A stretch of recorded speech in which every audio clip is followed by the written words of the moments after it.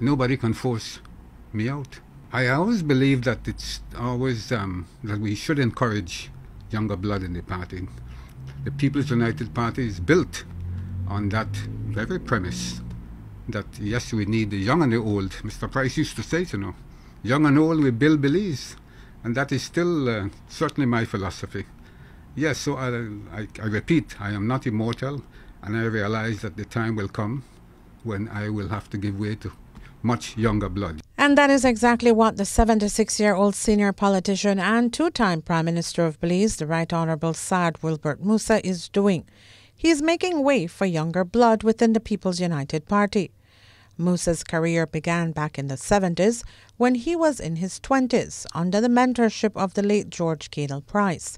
His first run in electoral politics was in 1974 when he went up against Dean Linder in the Fort George division. He lost this round, but by 1979 he would be elected to serve his first term in Belize's House of Representatives. During this term, he not only served as the Attorney General and Minister of Economic Development, but he also contributed to the drafting of the Constitution of Belize. 5 decades in politics is no easy feat, and undoubtedly there are accomplishments he has achieved throughout his career. One of Musa's cabinet ministers during the period 1998 to 2008 was Dolores Valderramos Garcia. I go back to the time of the 1970s when Mr. Price was fighting tooth and nail for our independence. Who were by his side? People like Said Musa started out as a radical, but people like Said Musa who had the vision, along with Mr. Price, for a better Belize. He really is the consummate people person. He was a great boss to me as Prime Minister when I served in his government. And if I would have one criticism of him, it would be that he is just almost too kind to people. He had the vision and the foresight to see that we needed a special envoy for children, for women, for HIV. And I was proud and honored to serve in his administration as those things. Don Hector Silva Jr. has since retired from politics, but has etched in memory the building of the People's United Party, as well as Musa's entry onto the political landscape. According to Don Hector, Musa went from a rebel to an astute leader. It's important to know that Said did not have a golden spoon in his mouth. One of the virtues that I can give to Said, I'm sorry he has, resigned. One of the virtues Said had was this matter of listening to people. A good listener. This is a virtue that politicians must have if they want to land in politics. As consuming as his political career was and his commitment within the Fort George division, Musa still made time for family.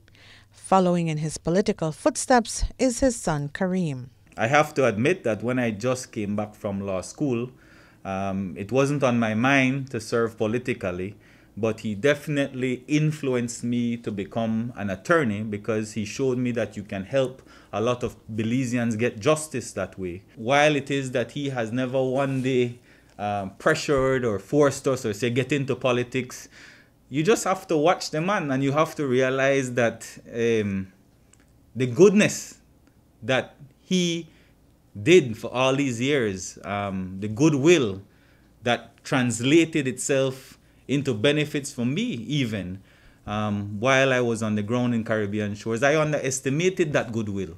Musa's years in office has certainly made him many friends and foes. What they also brought were political opponents, primarily from the United Democratic Party. But opponents aside, for many he is a respected politician, as confirmed by UDP's Foreign Minister Wilfred Seti Elrington. I would want to think that that's a sad day for Belize because he's very, very wise, a wise man, a man who has in fact spent a lot of his time in the service of the country and the people. Very well liked in his constituency. Remember, before he became Prime Minister, he was also Foreign Minister, so that he was able to put Belize on the international map in terms of representation. And because of his own intellectual capacity and knowledge and his own passion, he was able to represent us very, very well and to gain a lot of respect for Belize. He also, of course, would have been responsible for a lot of the relationships which we have with different countries, bilateral relationship. He was the man who established diplomatic relations between Belize and Taiwan. And of course, they would have established good relationship with the Venezuelans. He was one of the people who were pivotal in helping us to get our independence. And so he's going to be greatly missed by the party and I'm sure by the country as a whole. The Right Honourable Said Musa served as the elected representative for the Fort George Division for 36 years. For many in that division, he is known as Daddy Musa. And like this voter in the area, they are grateful for his contributions. He was a great father figure, as I could say. He helped a lot of people. He was a great role model, great leader. He did a lot for this community when it comes to like sports-wise, financial-wise, for helping people with their utility bills and so often, you know. But otherwise from that, he was a man, he would, not like others, I would say, he would come and actually check on his community, like take a walk in the neighborhood and actually see what someone really needs or someone is, like how he could assist them, you understand? But when it comes to Mr. Musa, I have nothing negative to say towards him. He was a great man and I appreciate the hard work and dedication he had for us, the people in Fort George. Throughout his political career, Musa has contested 10 general elections. In the annals of Belize's history, Musa is known as the longest-serving member in one electoral division to date. Reporting for Love News, I am Renee Trujillo.